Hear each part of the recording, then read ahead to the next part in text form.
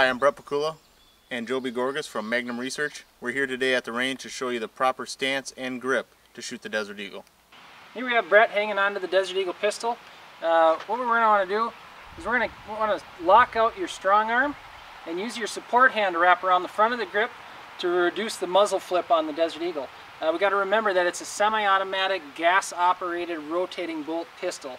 There's going to be a lot of recoil, and we've got to make sure that slide is going to be able to come all the way back. You're also going to want to lean into this, step forward and lean into this for your stance.